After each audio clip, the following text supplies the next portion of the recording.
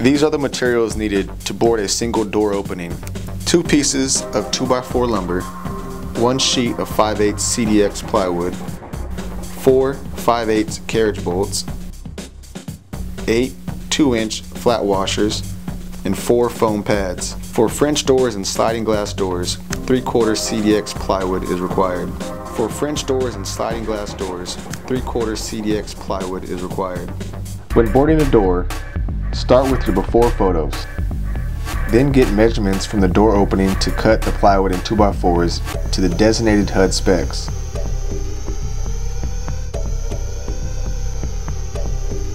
Using 5/8 CDX plywood, all holes should be drilled to accommodate bolts. The holes in the top of the plywood should be 12 inches down from the top and 20% of the width of the plywood cover in from the side. The holes in the bottom should be 25% of the height of the plywood up from the bottom and the same distance in from the side as the top.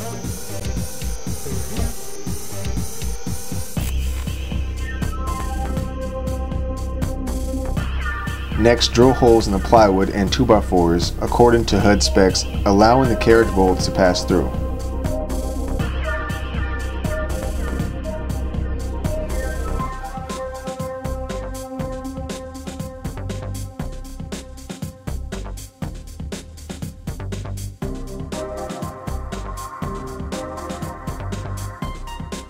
Take a during photo of the plywood in the door opening before the placement of the carriage bolts and 2x4s.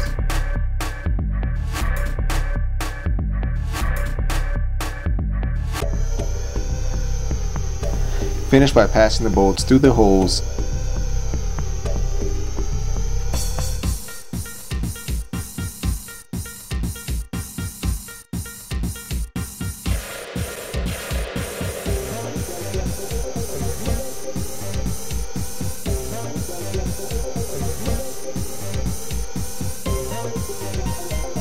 and fastening the nuts.